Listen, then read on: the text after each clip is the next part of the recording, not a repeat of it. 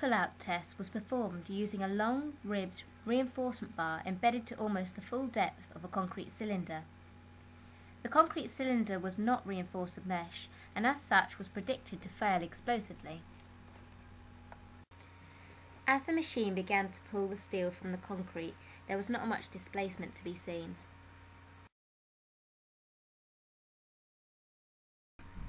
The load increased gradually, reaching a maximum at about 48 kilonewtons. After this, the load began to reduce and suddenly dropped from 44 kilonewtons to 0.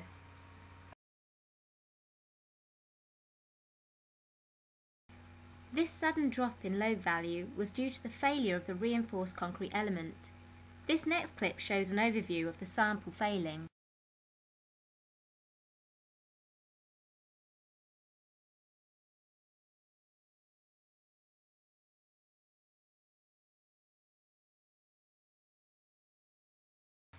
As it is possible to see, the concrete suddenly cracks around the steel reinforcement bar. This shot shows a close-up view of the steel displacement at failure.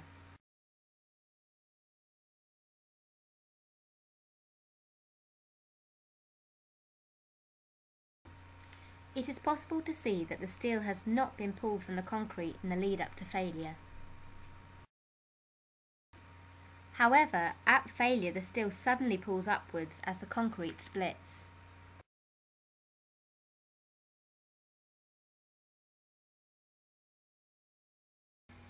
These pictures show the failure of the reinforced concrete specimen which has been removed from the testing machine.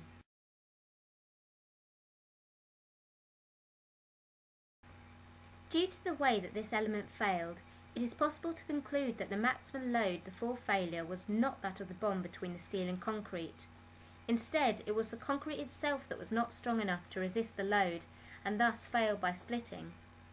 In order to obtain a value for the strength of the bond, the concrete would need to be reinforced.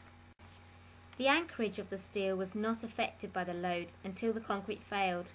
Thus, reinforcing the concrete would give a more accurate value of the anchorage strength.